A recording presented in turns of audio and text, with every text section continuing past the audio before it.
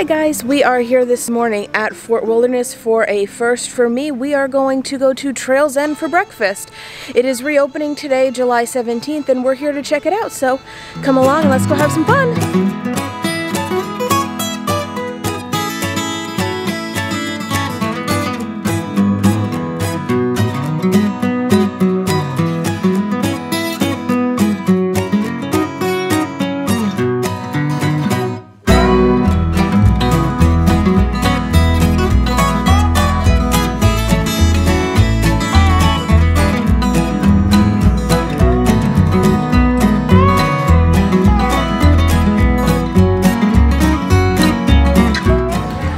So one of the things about Trails End, if you're driving here, is that you actually have to take a bus from the parking area back to the settlement. So make sure you add on about 10 minutes to your time.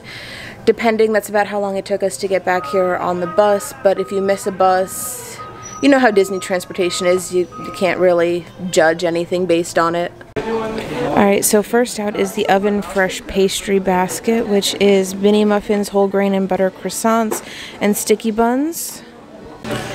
And this is the berry granola yogurt parfait. It is a lot of fruit piled on top of there, but unlike at the other all you care to enjoy family style breakfast, there is no separate fruit tray, so the parfait and the fruit come out as one. And this is the plant-based lemon blueberry trifle that Steffi got because she's not a huge fan of yogurt. It actually looks really cute and really good. The pastries also come with a strawberry honey butter.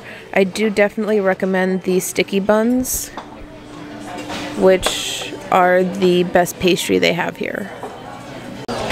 And then on the skillet we have eggs, sausage, bacon, smoked brisket and eggs, Mickey waffles, and a cheesy potato casserole, which is honestly the reason why we came here. So you can order more of the things that you enjoy. We got more of the cheesy potato casserole and sausages. So I was not a fan of the brisket eggs that came in the skillet.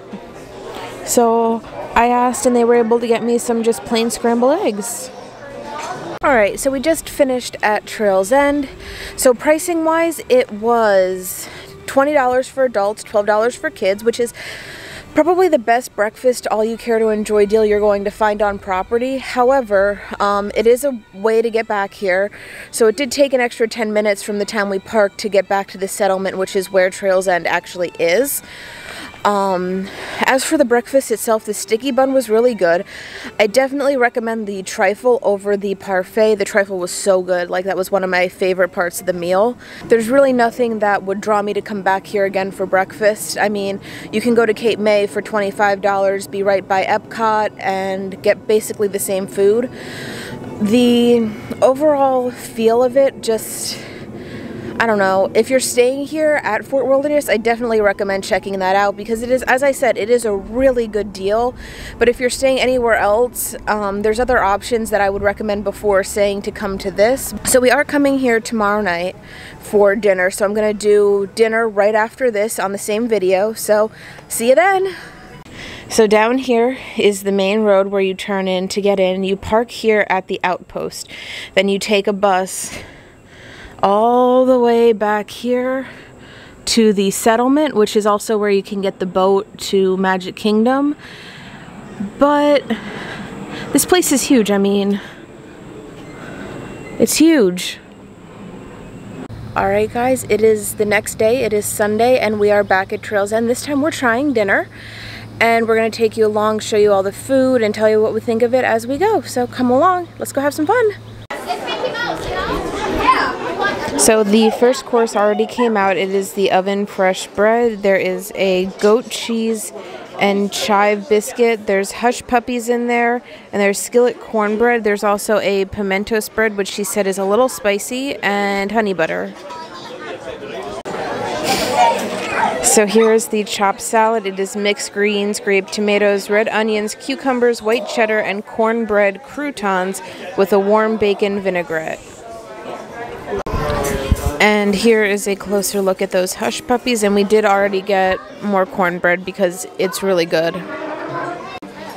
So this is the smokehouse skillet. It comes with pecan smoked brisket, the rotisserie chicken, andouille sausage, fingerling potatoes, green beans, buttered corn on the cob, and it also comes with a chipotle barbecue and a Carolina mustard barbecue sauce, which is right here.